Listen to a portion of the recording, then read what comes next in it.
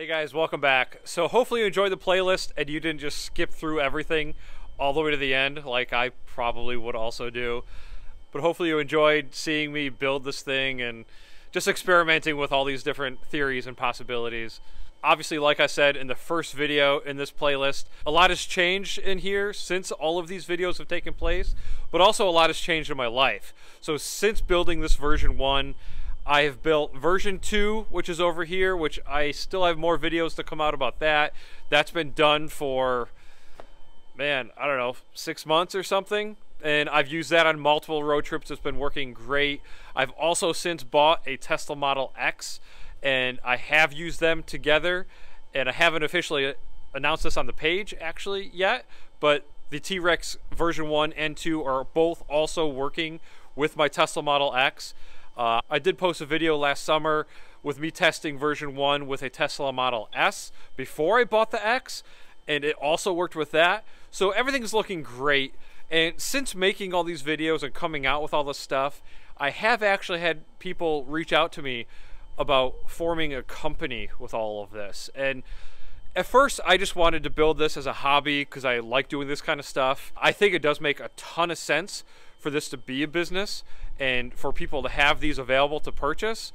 I just haven't taken that leap yet because I'm just a guy. I'm here in my garage and in my driveway working on this stuff, and I don't have access to a big manufacturing facility to crank these things out. And they're also expensive. I mean, I have sunk a lot of money into these two projects, and I just don't know if other people would be interested in buying something this expensive. I mean, this trailer here, I'd have to sell it for probably $15,000, something like that. If it was a Tesla 85 kilowatt hour battery pack on top of this instead of the Rav4 battery pack, it'd have to be more than that, probably $18,000 to $20,000.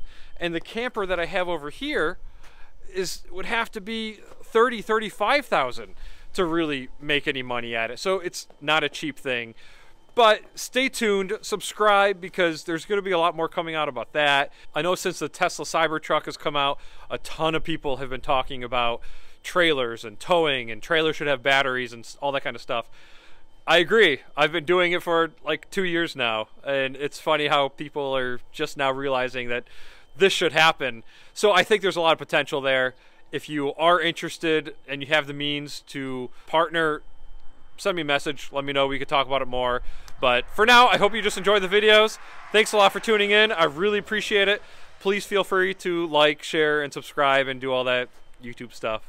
See you guys.